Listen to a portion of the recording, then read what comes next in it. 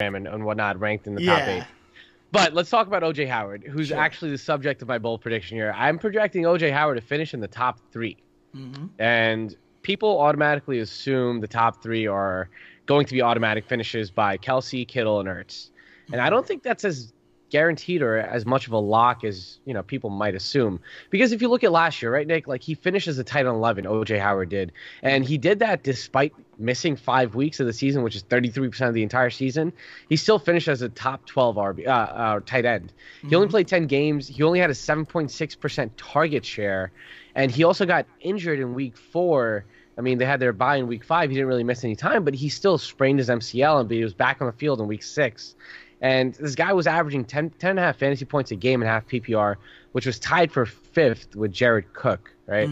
But if you look at per reception basis, this guy's a monster when he's targeted because he's getting 3 points per reception, which was number 1 amongst all tight ends, even above Travis Kelce there.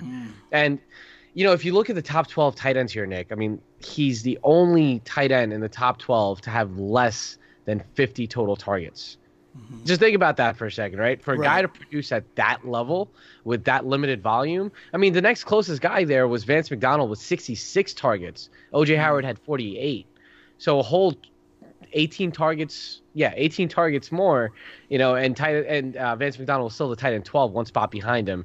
So just the metrics that O.J. Howard presents and he brings to the table, especially in a Bruce Arians attack where I get it, a lot of people are going to say that Bruce Arians does not utilize his tight ends traditionally. But guys, he hasn't had a talent like O.J. Howard, someone that could be split out into the slot very easily and be targeted 12 yards, 15 yards down the field, no problem. So that's kind of my love for O.J. Howard. I really feel like he could break into the top 3. I think he's elite in terms of his talent and his fantasy production. What are your thoughts on that? I'm with you all the way. I absolutely love O.J. Howard. I've reached to get him in round 5 or so in almost every single draft because of just how tantalizing he is. I don't subscribe at all.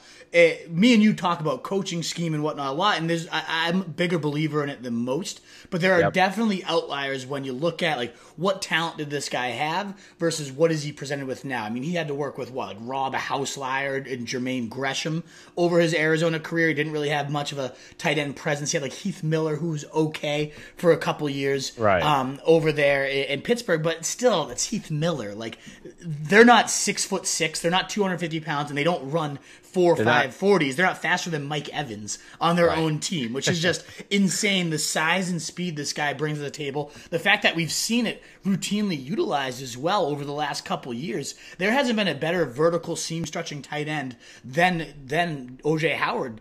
These last couple years, you look at it, 16.6 yards per catch in back-to-back seasons. That's absurd for a wide receiver, never mind a tight end, which is insane. And then Bruce Arians, you look at his offense, it's all about 1, mismatches, 2, getting vertical.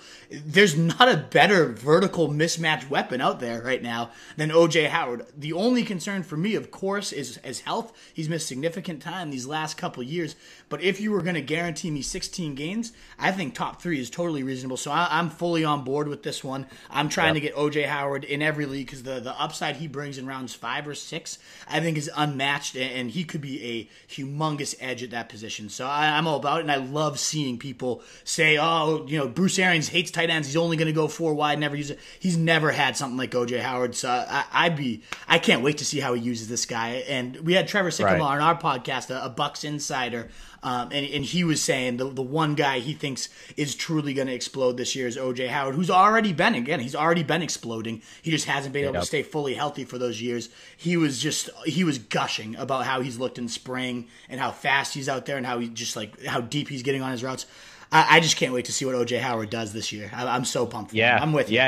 Yeah, man. And, talk about getting vertical and going deep and going fast. I mean, this guy, out of 34 of his receptions, 11 of them went for 20 or more yards. So that just kind of speaks to the talent that he does have where he's really explosive. And I think Arians, even if he does choose to go 4 wide at most times, utilizes O.J. Howard being split out instead of in line. So totally love this, man. I can't believe, a lot of